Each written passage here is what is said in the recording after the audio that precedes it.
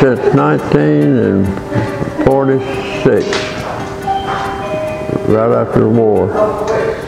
I went to barber school in 46 and started cutting hair in 46 in Belmont. And I was born and raised here in Belmont, and I'm still here.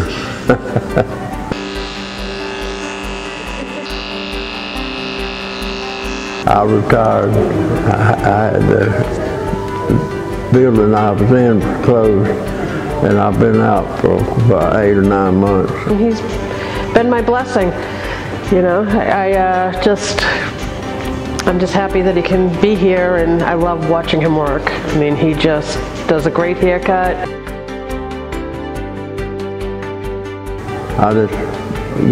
She called me and I come because I wasn't ready to retire when I had to leave the other shop.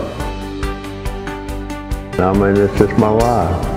I've always done it. I did it when I was in the Navy, and I came out and I was doing it, and I'm still doing it today. And I'm all right. I'm steady. No difference.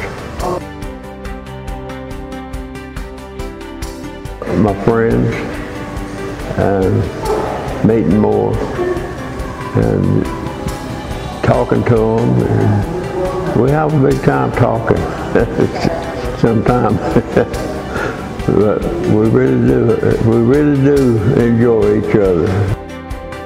I love when someone sits in his chair and says, he gave me my first haircut, and they're 66, 70 years old, and it's just like, whoa, you know.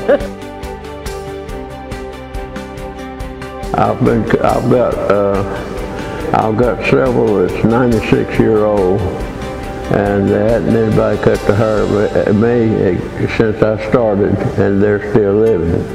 But a couple of them's in bad health, and I go to the house and cut their hair because they can't get out. They're in a wheelchair.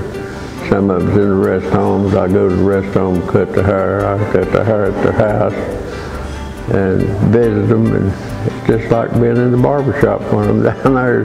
It's still cutting. I'm not ready. I mean, as long as I can do it, as long as my friends come, I'm going to do it. One day I'll have to quit, but not today. I hope today's not over, but I'll be here waiting.